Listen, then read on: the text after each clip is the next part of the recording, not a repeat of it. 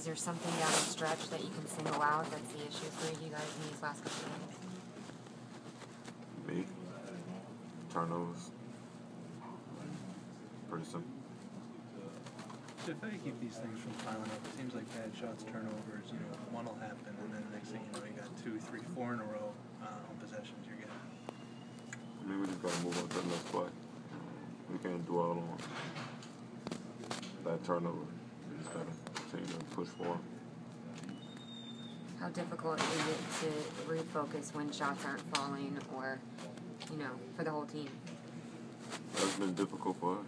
We've been letting our offense dictate our defense. We just got to, find a way to, let our defense take over for our offense. That means getting stops and trying to get easy layups. It seemed like Washington was really aggressive with their pick and roll defense. How big a challenge is that? Should you guys have handled that better?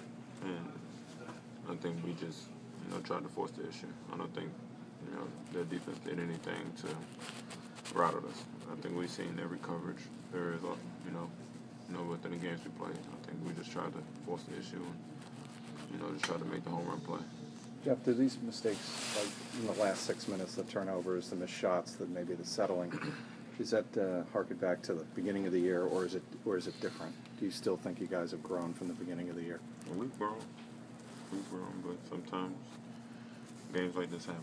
Sometimes we take 2 steps back instead of 2 steps forward. So we just gotta move forward and get ready for tomorrow. Is the best thing maybe